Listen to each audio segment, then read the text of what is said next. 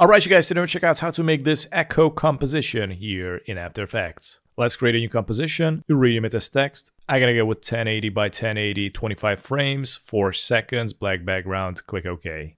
Let's go and select the type tool, type in something, let's align it to the center, and let's go to the effects and presets, type in radio waves. Drag and drop the radio waves on the text layer. As you can see, it disappeared, but I'm going to bring it to the first second, and this way you're going to see what is happening. Let's go and change this to the text wave type. I'm going to select image contours, bring up the render quality. I'm going to go and decrease the copies, the frequency to 0. Let's change up the color to white. Make sure to check the reflection, and if you bring it to the end somewhere here, nothing is happening. So if you go and increase the expansion, you can see it is going to expand all the way and bounce back the text. I'm gonna go with like 16. And we also want to make this fade away at the end, at the 3rd second. So we're gonna go to the lifespan and decrease it. I'm gonna go down until it's gonna disappear at the 3rd second. So it's gonna look something like this.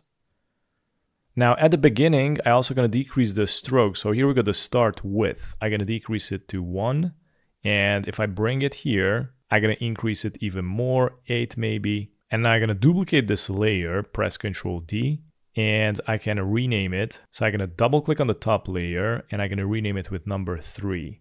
As you can see, nothing is happening. So make sure that you're on the first layer with the number 3. And we're going to go to the source layer and change it to 3 here. So this is the layer with the number 3. And it's going to switch it. I'm also going to go and delay the number 4 with like 10 frames. So it's going to start like this. And up at least we're also going to move them from the center. So I'm going to start with number 3.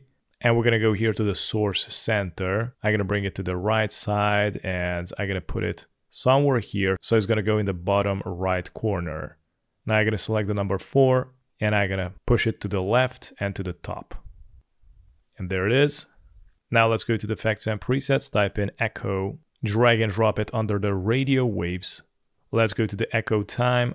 And I'm going to delete the number 3 and add 15. For the number of the echo, I'm going to increase it to 20. And the decay is going to be 0.76. And I'm going to select the echo, Ctrl C. Let's go to the number 4, Ctrl V. I'm also going to add some more colors on it. Right click here, new. I'm going to make an adjustment layer, bring it on the top. Let's go to the effects and presets, type in Triton, drag it on the adjustment layer, and here we can switch up the colors. Right now, as you can see, nothing is happening because we're going to need like a background color. So let's go and uncheck the layers and double click on the rectangle. And this is going to fill up the artboard with the rectangle, and I'm going to bring the shape layer on the bottom. Add some noise. I'm going to increase it to 30. And I'm also going to go back to number 4, for example, and add some glow. Type in glow, double click. And I'm going to go and increase the glow radius to 38. I'm going to select the glow, Ctrl C, go to number 3, Ctrl V, hit play, and this is how you make this echo text here in After Effects. Thanks for watching.